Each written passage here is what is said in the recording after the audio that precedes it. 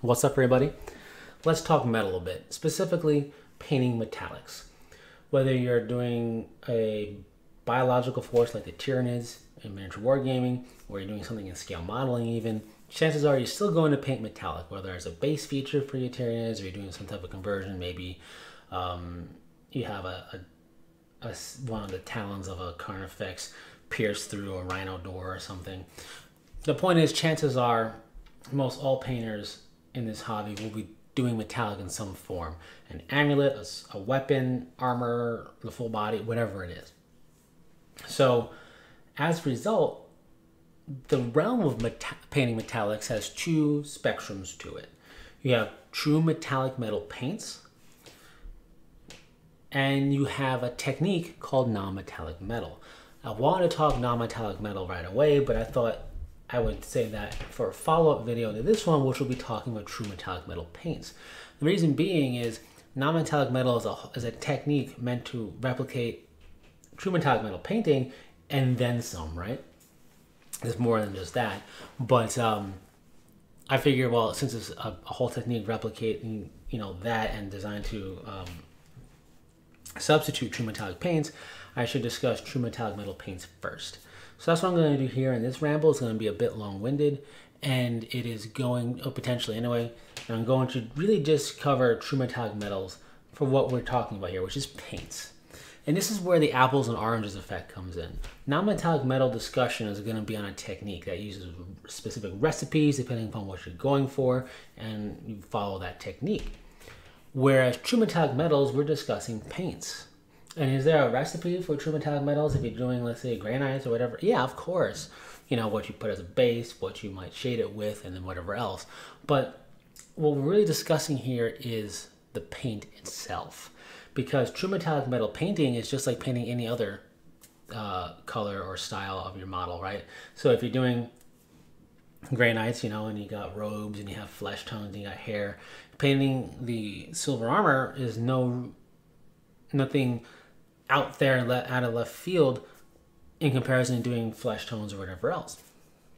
You can paint metallic with metallic paints with dry brushing or with layering and a bit of wet blending, whatever else. You can actually mix metallic colors a little bit, or go from Vulcan lead Belcher's color up to like ruined silver or whatever, and really get like a nice highlight effect in your silver, even on golds and whatever else. So it's not so much an effect or a technique, because it works with standard painting techniques, because we're just talking standard traditional painting here. The most important thing is, do not sleep on true metallic metal paints. They are not amateur, as some people sometimes will describe it, a bit incorrectly. They are fantastic paints to use. True metallic metal paints, however, have an extra quality to them, which has led to the whole reason non-metallic metal exists, and has led to people being a bit more particular potentially about their metallic paints. And that feature is what makes them metallic. They have a mineral or metal powder / flake in the medium alongside the pigment. This is what makes metallic paints look, well, metallic. This is what gives them that luster that metal has, that sheen that metal has. You lay down a sheet of metal next to wood, next to plastic, next to like a sandstone, next to cloth. It has this sheen, this luster that those just won't have. And this is achieved in the paint with that, powder / flake, however they're doing it. And not all paints are created equal in this fact. Some paints, people might just feel their flake, their powder makes the paint have too much of a grain to it when it's dry for their liking. And this is why non-metallic metal exists, in essence, or why it started anyway. And there's some interesting effects beyond that, of course. But with that said, when it comes to miniature painting, we predominantly use acrylic paints. So I'm going to just be discussing acrylics. I'll mention alcohol and alclads, but really just be discussing acrylics here. I do not have enough enamel experience to talk about their metallics, but all I can say is that because of that flake, that powder, there are two things you might want to keep in mind, and this is why people get a little bit more particular at times about the metallic paints they use. In general, for my money, when it comes to acrylic metallics, if it's miniature wargaming formulated paint, they tend to be pretty good. I'm not saying they're all identical, not necessarily. They tend to be pretty decent. I am a fan of Citadel paints, not just because I play 40K and it's GW paints or everywhere else, and it's convenient, but I do legitimately like them. But, you know, I've used Vallejo, I use Army Painter paints and stuff, and including metallics, and they're not bad either. They're fine. However, I will say I use alcohol-based paints for my metallics, and I'll cover that a little bit later. The two things to keep in mind are water pots and paintbrushes.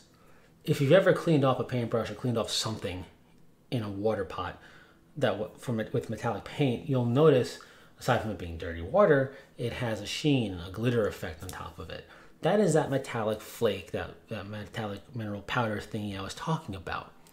And this can contaminate your brushes and paint for doing things like flesh and hair and just brown, blues, whatever. Could potentially contaminate it and mess up the effects you're going for, or just kind of become noticeable if to nobody else, to you, and that's what's most important, right? So it's highly advised to go ahead and have a second water pot for your metallic paints so you don't cross-contaminate, and some people even take it so far as to have a second set of paintbrushes for their metallics. I've done this and I've not done this.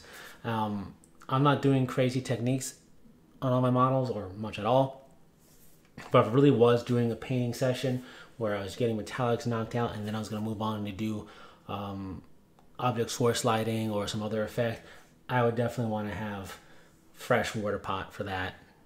So maybe even a second water pot, maybe even some brushes specifically for that.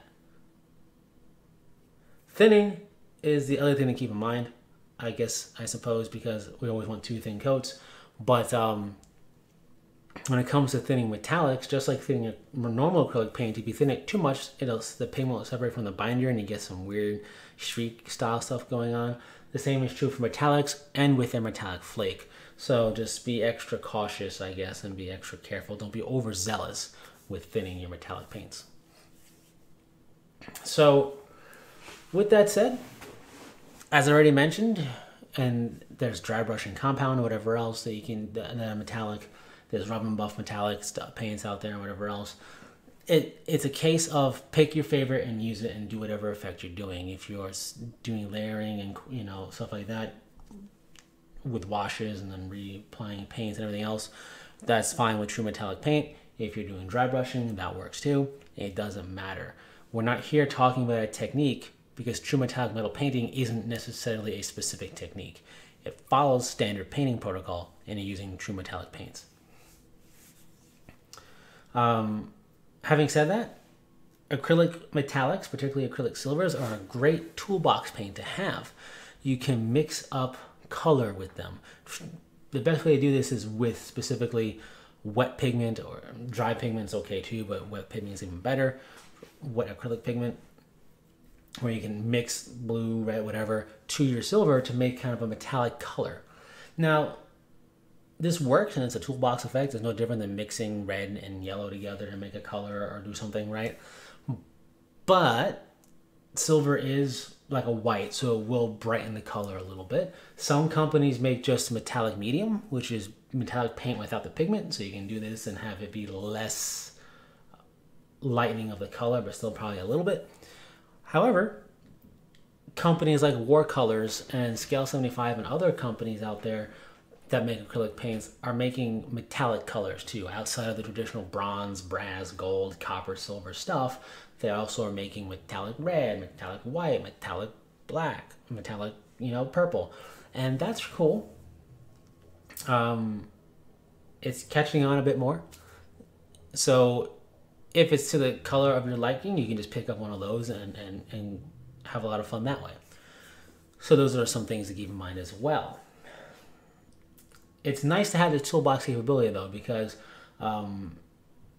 this allows you to kind of mix on the fly if you need something to be like if you're going for an ageless effect and you don't want to just use a wash or a glaze over your silver, you could kind of mix a little bit of blue in there and add some highlighting where you want or whatever.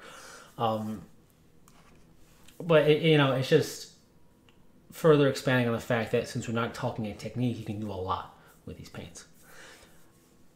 Metallic is also a great base for doing candy effect / polished lacquer looking effect. This is what I do for my Tisca Ruby on my Prehair 3000 Suns. I do it over a gold base. You can use a silver base or a gold base. I use a gold base because it makes the color feel just a bit warmer at the end. And then you put a transparent paint over it.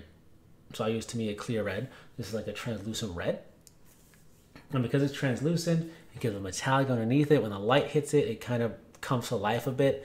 And it gives a nice candy effect.